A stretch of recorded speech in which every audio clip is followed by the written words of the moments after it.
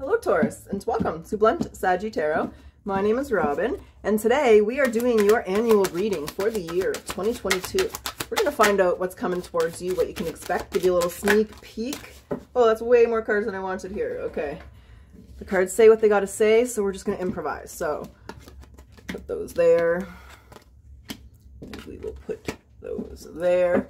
Are those on camera? They are. So Taurus, I do want to say there is a little contest that I'm doing on these annual readings. If you like the annual reading and it resonates and you would like one for free, please comment, like, and subscribe if you haven't already to get entered. When I'm done all 12 of the signs, so around January 1st, I will post the winner in my community section, and I will also reply to the winner via comment so that you know and get that little reminder that you entered the contest. So, Aries, sorry about that, Taurus. Let's get into your reading. So your overview for 2021 was why and no place like home. So it looks like there was a lot of questioning. Maybe people were doing things that you didn't understand. You didn't understand something that went your way, but you also appreciated and learned to appreciate the value of home, right? But also home is where the heart is. So I feel like in 2022, there was definitely an emphasis on your home. Maybe potentially as well, a family member, and you had an issue, or a family member did something that you didn't understand why they did that. So somebody took questionable actions, and I think you realized the value of your home. So it was a year of realizations for you, Taurus. We got to get one more card, and I'll get clarity on that too. Oh crap, my camera reset. My genuine apologies. Let's move those. Sorry about that, Taurus. I don't want to have to re-pull the cards because I feel like the cards that came out are the ones that are meant to come out, so I don't want to restart. So I just adjusted the camera. So we'll get some clarity on that, get a little more detail of your overview for 2021. For all those oracles to come out, there's definitely a message that they want me to relay to you in the Ace of Wands. Okay, so can you clarify this why and no place like home for Taurus for 2021? What is this in the overview? What do you want to say about that? Strength in reverse. The Sun in reverse and the Six of Wands in reverse. So, definitely someone who has, how do I word that? Like a family member, somebody who knows how to pull on your strings, somebody who knows what your strengths and your weaknesses are, and they're going to pull on the weaknesses to kind of pull you in, to kind of manipulate you or do things that you don't want to do. Do you understand what I mean? I hope you do, because somebody did that to you in 2021, and that's why you don't understand.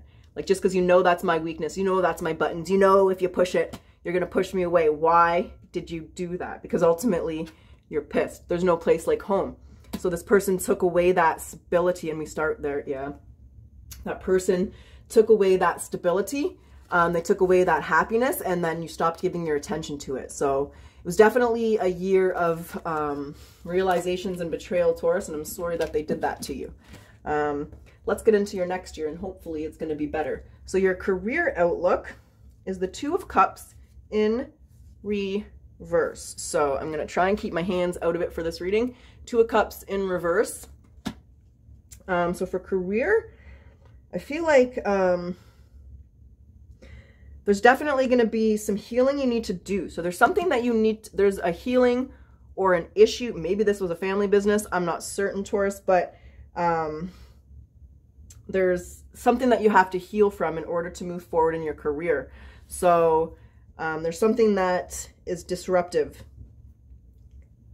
There's a disharmony. If there's a partnership, yeah, we'll get clarity on that. We'll definitely get some clarity on that too. What I'm going to do is go through the cards, and the cards we need clarity on to find out what that, deeper into that for you, Taurus, we will. So there's definitely some kind of healing that you need to do.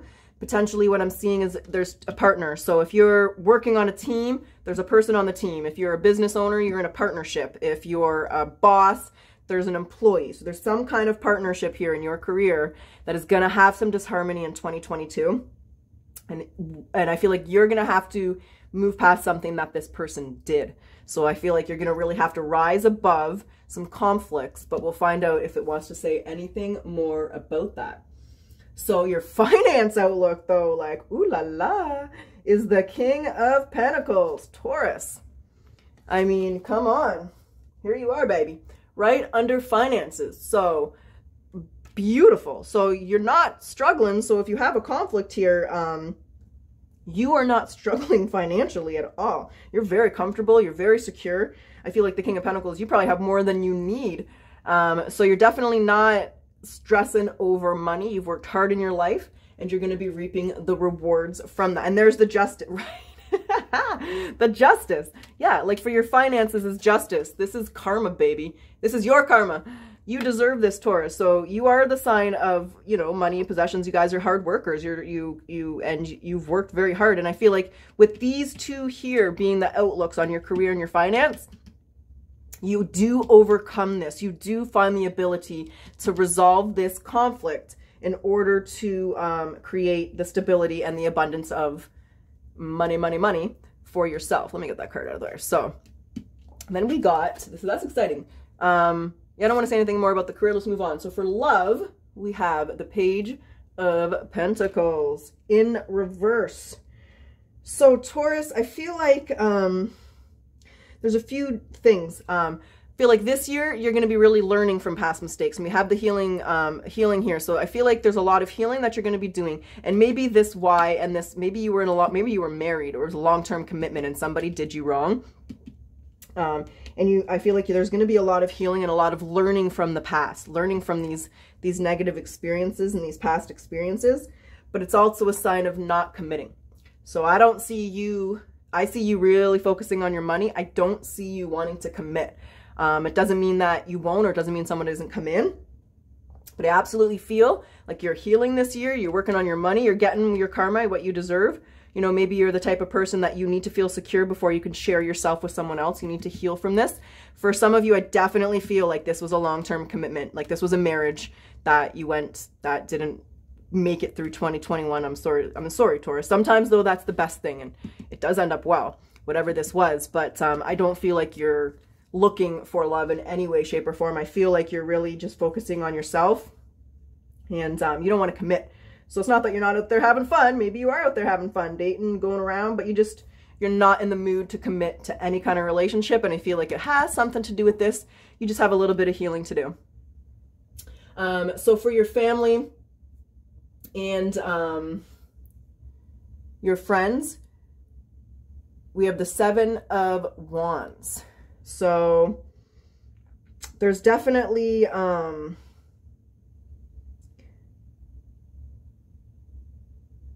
you're going to feel a little defensive, Taurus. I'm just trying to think, like for the Seven of Wands, I feel like, sorry, I want to show them up to the camera. That's you. I feel as though a lot of people are going to be wanting your attention. A lot of people are going to be coming to you. You know, you're doing pretty well in life. They see that. I feel like people are going to want your opinions. They're going to want you to share your ideas. However, the Seven of Wands is also, you might be a little defensive and not quite ready to open up and make yourself vulnerable to your family and friends. They might be wanting you to talk to them about what you're going through, tell them what's happening, you know, talk to them, open up to us, Taurus, let us lean on us. And you're just like, no.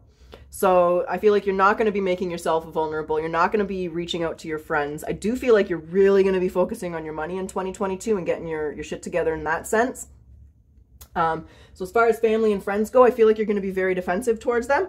And I kind of feel like you're going to be in no bullshit kind of mood. Like some people, this is what I'm hearing. I got to say it to you.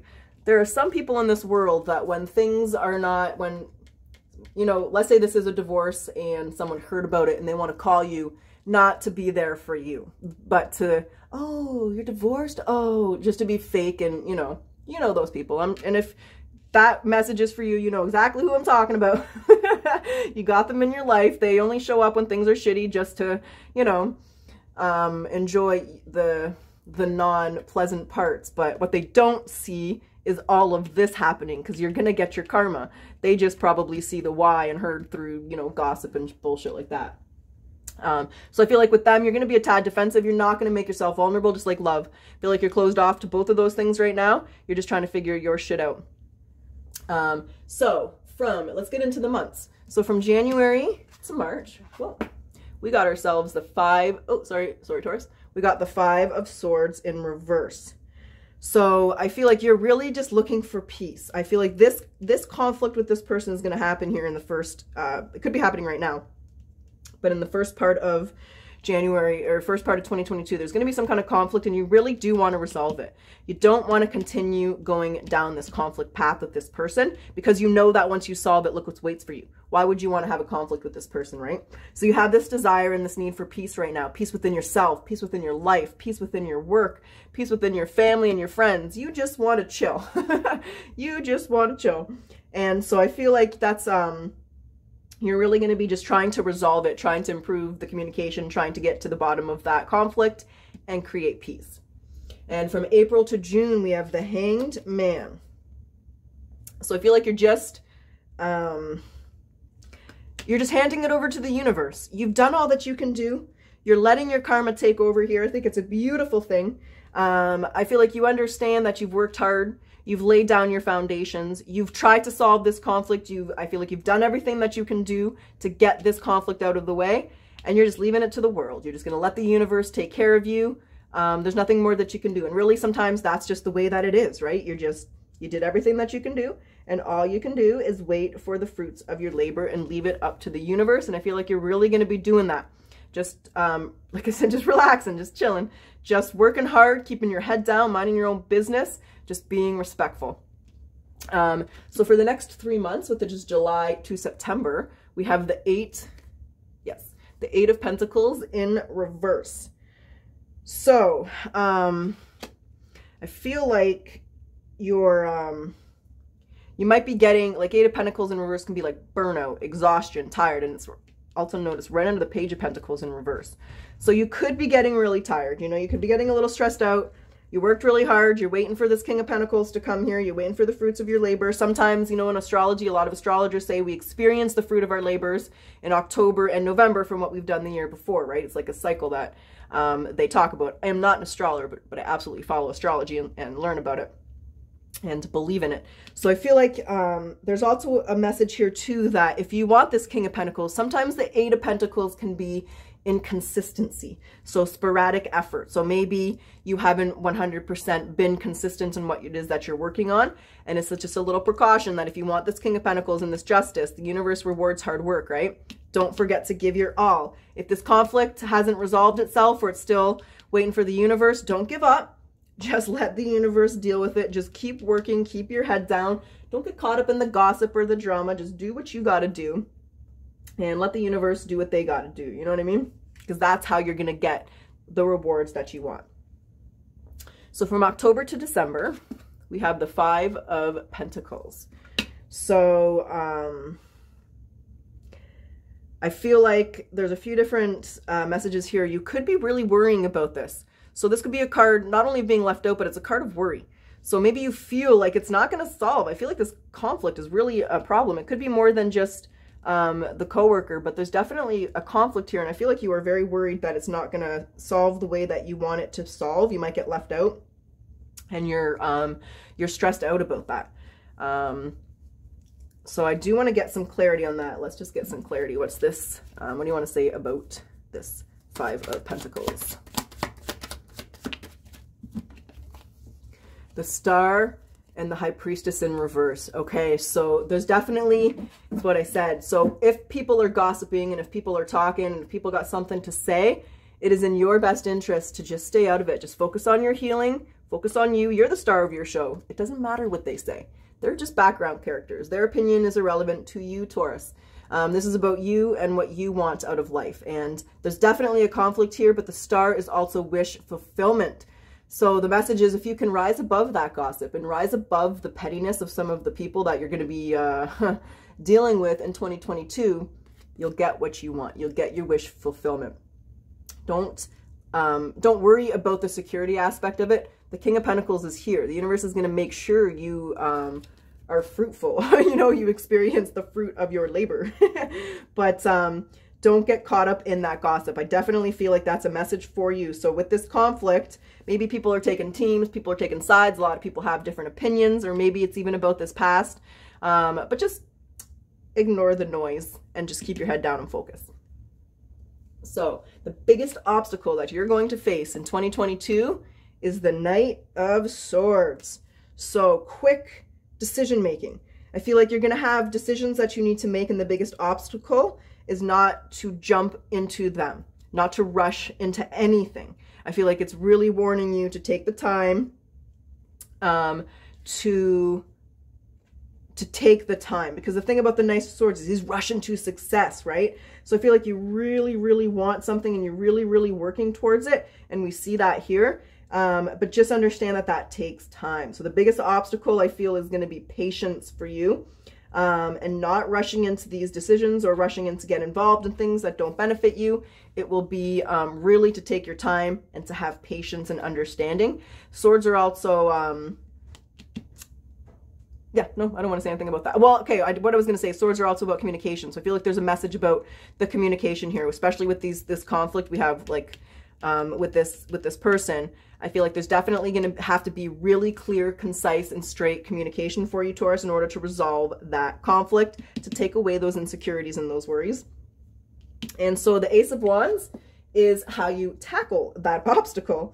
So by being creative, by thinking outside the box, by using your intuition and your intelligence to rise above this conflict. So really, it's going to take some creative thinking by you, Taurus, and like, how do I say what I'm trying to say? Like, yeah, just outside the box. Like, whatever this conflict is, it's not going to be a traditional method to solve it. That's what I wanted to say. I feel like you're going to have to take some really different communication strategies, some different techniques towards the conflict with this person. So your overview for the year ahead is chaos and conflict and soulmates. So we do definitely see the chaos and the conflict, but out of chaos comes order. So going through this, I do feel like this definitely could have been a breakdown of a relationship or a marriage or something that was long-term. But I feel like going through all of this is going to bring you your soulmate. It's going to direct you and guide you to better love. Look at all the love petals, the little hearts flying everywhere. So I do want to get clarity on soulmates, because I didn't really see much for new love here. And we've seen that the Page of Pentacles is you not committing. So I don't think you'll commit anything to your soulmate. Now, soulmates can also be friendships, right? Like, my son is my soulmate. You know what I mean?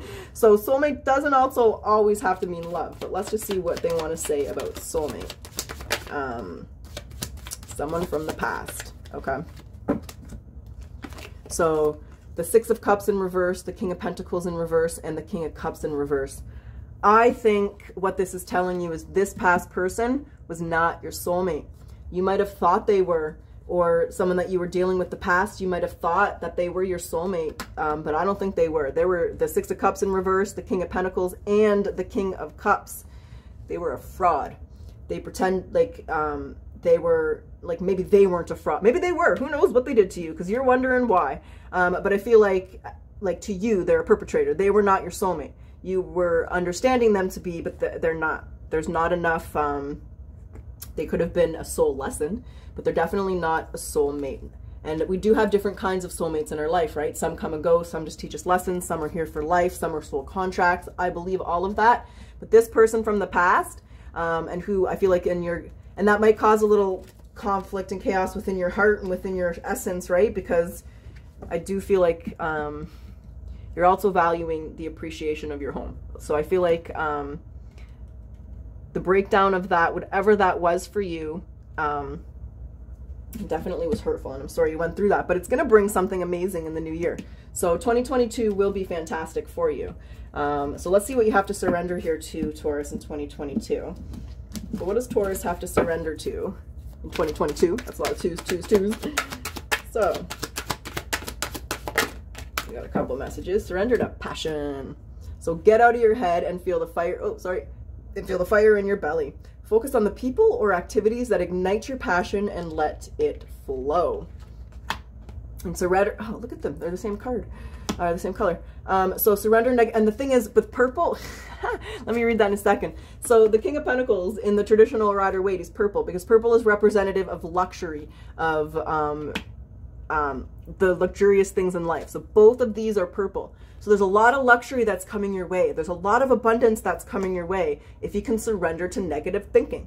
So you have control over your thoughts. When negative thoughts surface, say thank you for sharing and quickly refocus on positive affirmations. I actually like crinkle it up like a baseball and I just throw it when those negative thoughts come my way. You know, I just throw them out in the field. They can kiss my ass because I don't want them. So I feel like there's definitely, and it's definitely going to have something to do with this conflict here. So what's your energy oracle message? What do you want to say to Taurus for 2022? What's their message, please? Okay. Patience, and we spoke of that earlier. Angel of love, Endorta spirit. This is beautiful. Card number 32, 49, 16. So this is a big year for you spiritually, you know. I feel like you're going through a lot of changes and a lot of transformations within, and this is really telling you to trust that you're on the right path. Trust your intuition. Trust that it will be a peaceful ending, right? Out of chaos comes order. So I know if things are feeling a little chaotic, this is a message that this is your divine purpose in your path, and you're going to learn something from this, that this is all about love. But I feel like sometimes when this card, it is representative of love externally, but look how she's looking at that heart and it's like coming out of her. Here, I feel like this is about loving yourself, Taurus, and understanding and putting yourself first and creating that balance and having patience. Not only patience with yourself, but patience with the process of healing and just patience with life. You know, it's not about the end. It's about the journey of how we got there. So I feel like there's a major message here of loving yourself and just taking the patience and taking the time to really connect to your intuition here. And it'll bring you, like, I feel like the path that you're on and the lessons you're learning are going to end up beautifully for you in 2022. It's going to be a beautiful year. So before we get your yes or no question and close out your annual reading, let's get your healing message. There it is. Practice speaking positively about other people and events, especially the future. I think it was Bruce Lee said something like when you're sick, don't say I'm sick. Say, I'm healing myself today. You know, the way that we speak to each other, to ourselves and to other people, you know, our body hears the words. They don't necessarily understand the intent behind them, right? So Taurus, this is what I have. If it resonates, if you want an annual reading, like, comment, subscribe if you haven't already, and I'll be picking two people, two or three. I'll probably pick three, to be honest with you, to do some free readings, and I'll be announcing them as soon as I'm done this, probably January 1st or January 2nd. So let's get your yes or no question. The answer, Taurus, is no. So thank you so much for watching. I wish you the best year 2022. Happy New Year. Till next time.